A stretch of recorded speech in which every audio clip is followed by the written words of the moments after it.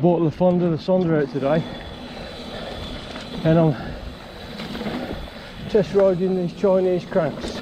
But I've got to say, this bike feels small compared to the full sus.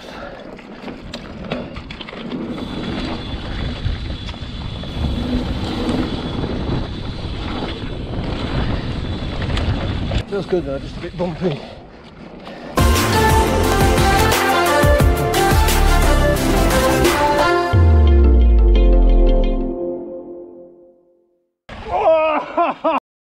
So why have I chosen Clent to test these cranks out?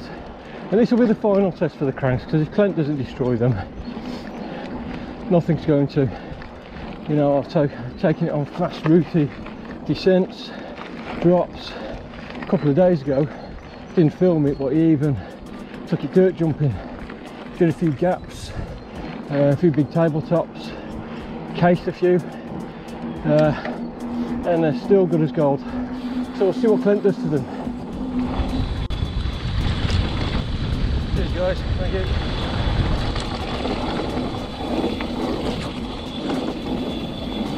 Glorious, glorious view at the top of Clent Hills. Oh, loads of people around today.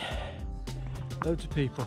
They're all driving here now. I think the government have said you can actually drive as long as your driving isn't as long as your exercise. That's a bit of a bullshit. But anyway, Fontour cranks. I've just climbed up the technical routey section of Clent. Put some real pressure through the cranks. Let's have a look at them. So, no wiggle.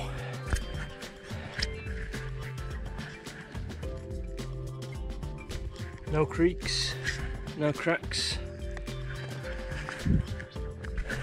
All pretty good. So I'm going to take him down a couple of the rootier sections of Clent Hills now, and we'll see how they cope.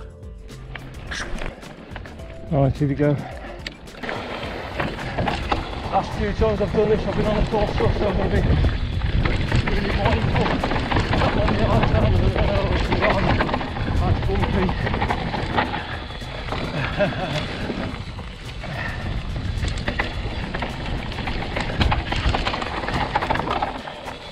That doesn't break it, cranks. Nothing will.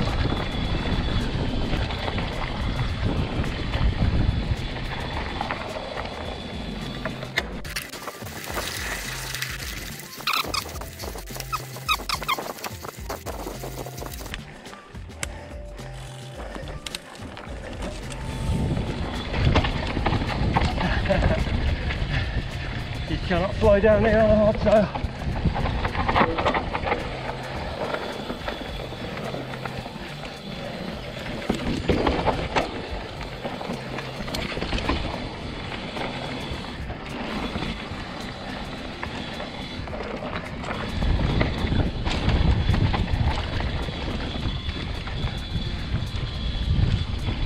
Hardtails are fun, you just don't have the grip like you do on a full sus.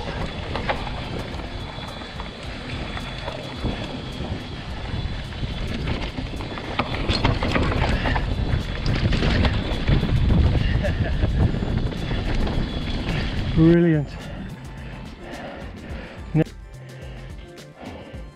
I love hardtail so much. It's so much fun.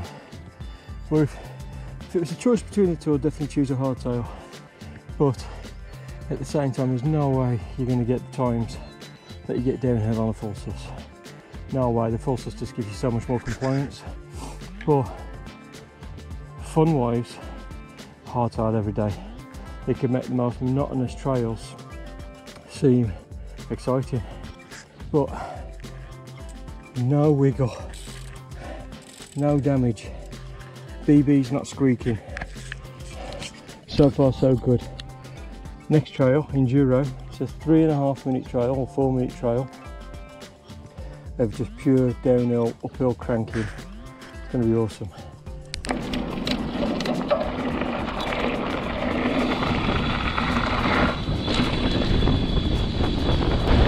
Hardtail just skips out continuously. Just brake here. There's a bends here, and there's a nasty tree coming up right in front of you, so don't speed up too much yet. There's your treat.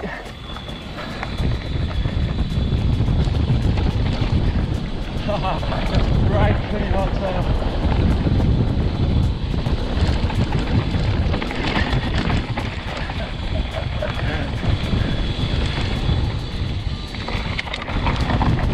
Got my evil tree coming up.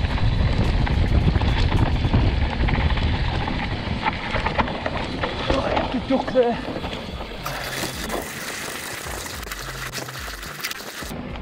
This is a real pedally bit. We go right here.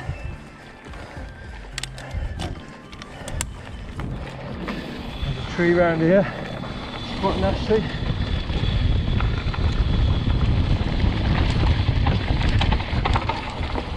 Just happens to be after those braking bumps, so it's quite dangerous. We go right here. Really gnarly off camber bit here. And the tree goes slow into it. You see where people have gone off there, rooty bit. Okay, this is where I almost died the other day.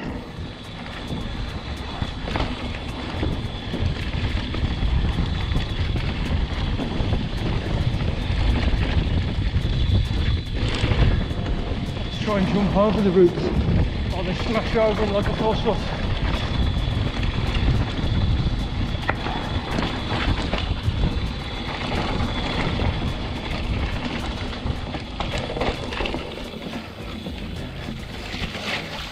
There we go, route done.